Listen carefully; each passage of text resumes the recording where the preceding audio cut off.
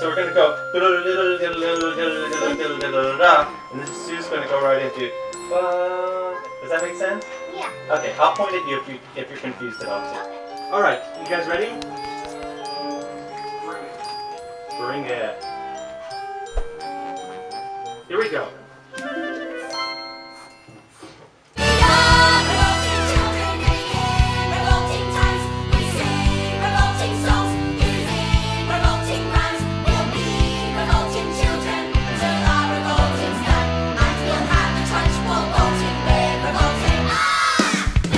Today we are recording the Cast album. We are recording a Broadway soundtrack for the musical. It's just so much fun so far. All the mics and the headphones and the sheets of music and the papers all over the place. It's so cool. We have top-tier musicians and actors, singers, and the guys who wrote the show are incredible, the guys who conduct the show are incredible, so I just feel humbled to be in this company. I'm so excited that we're doing a Broadway Cast album. I just think, you know, the cachet of it being the Broadway album is wonderful. So this is really cool. This is the first time I've ever had to do something in the studio, but it was great because we have the actual orchestra with us, so it was just like doing a performance. You know, you can see us doing the moves and stuff while we're recording, but it's really cool. A lot more zing, a little less shh, a lot more showing, a little less dressing like your mum, a little more ba-dum bum bum ba-dum bum. I look nice. You don't. No one's gonna tell you when to wiggle your bum.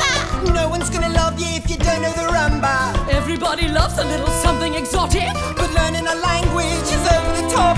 It doesn't really matter if you don't know much, so long as you don't know it with the volume up. The less you have to sell, the harder you sell it. The less you have to say, the louder you yell it. The dumber the act, the bigger the confession. The less you have to show, the louder you dress it. You gotta get up, you gotta get up and be loud.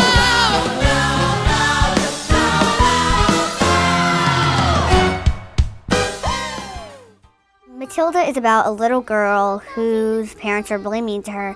She's very serious because she really has nothing to be happy about because her parents are really, really cruel to her. She has very mean parents that think she's weird because she reads and all they do is watch TV. Mrs. Wormwood is so sweet and so nice. Harry Wormwood is the character that I play in the show is the sort of unsung hero of the piece, really. No, she's a really awful, stupid mother and really hates Matilda. No, I'm kidding. He's a daft used car salesman, and he's the father of Matilda, and her intelligence terrifies him because he has very little of his own. All together now! All I know, I learned from telly. The bigger the telly, the smarter the man. You can tell from my big telly what a very clever fella I am. All right. Is it just me or am I amazing? And then she also meets the Trunchbull, the evil headmistress of her school. And she finds out that she's not so nice either. She's just crazy. And a horrible person who just hates kids and doesn't like them at all.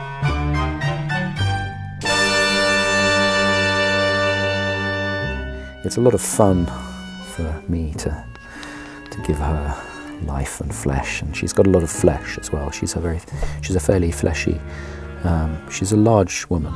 She's a very bitter and twisted old woman who has deep hatred of children.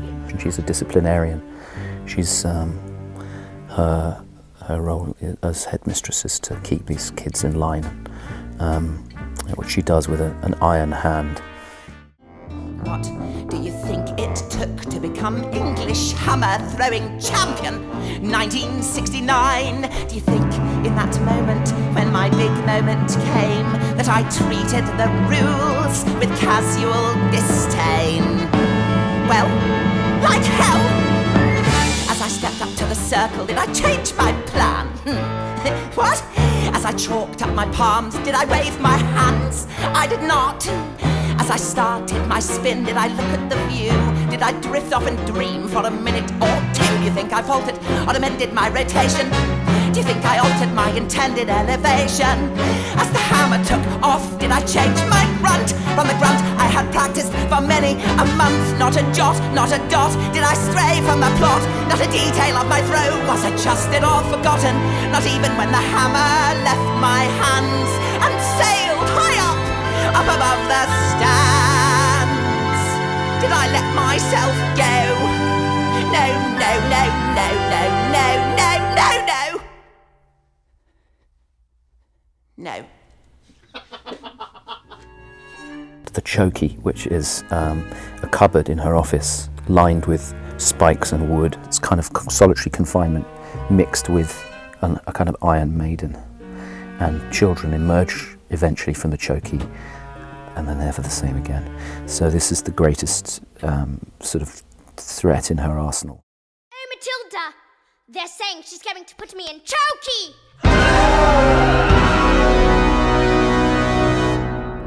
What's chokey? There's a place you are sent if you haven't been good. And it's made of spikes and wood. And it isn't wide enough to sit. And even if you could, there are nails on the bottom. So you wish you'd stood. When the hinge is quick and the door is closed, you cannot see squat. Not the end of your nose. And when you scream, you don't know if the sound came out or if the scream in your head even reached your mouth. Miss Honey and the Trunchbull are total opposites. Miss Honey and Matilda are just best friends. She meets her beautiful teacher, Miss Honey, and Miss Honey is totally opposite.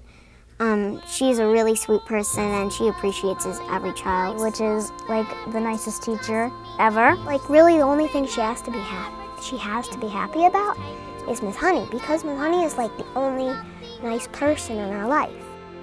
Well, they are great kids, and I think it's exciting to work with them because they are so enthusiastic about just doing it. And I think sometimes as adults, you know, I've been doing this a long time, and I appreciate being around that energy because sometimes, you know, you take it for granted, and I feel really lucky that I'm able to make my living doing what I'm doing, which is just playing, basically. It's like being a kid. So to be able to do that with all these other children every day it's really fun. On these walls I hang wonderful pictures. Through this window I can watch the seasons change. By this lamp I can read. I am set free. And when it's cold outside I feel no fear. Even in the winter storms I am warmed by a sword and stubborn fire. There is nowhere I would rather be.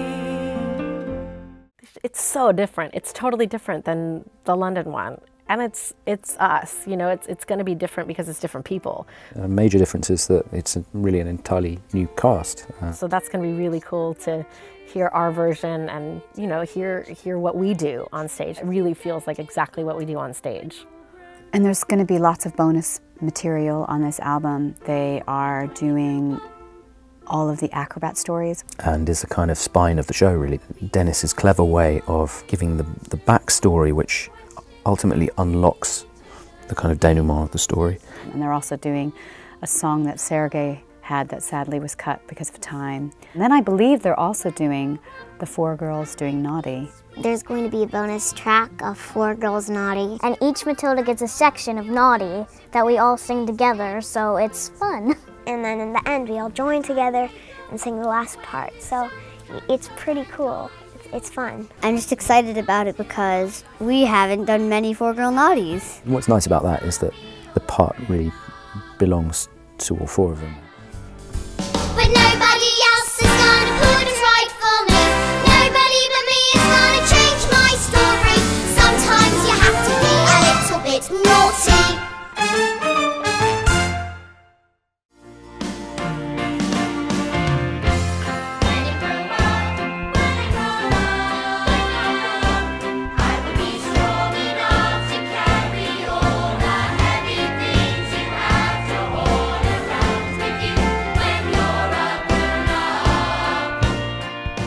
really believe that Tim Minchin and Dennis Kelly are possibly going to become a new voice in this genre. And the music, I mean, the music is the kind of pulse and the lifeblood of the show, actually. They've created this incredible piece and broken so many rules of what is normally done in musicals.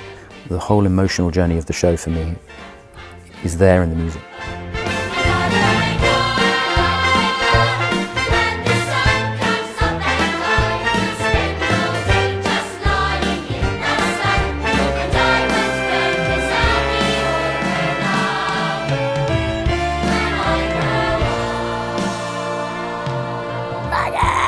I hope you enjoy this recording of Matilda the musical. There's some seriously amazing people on it. Bye, hope you like the CD. Come see the show. Even if you're little, you can do a lot. Enjoy the cast recording.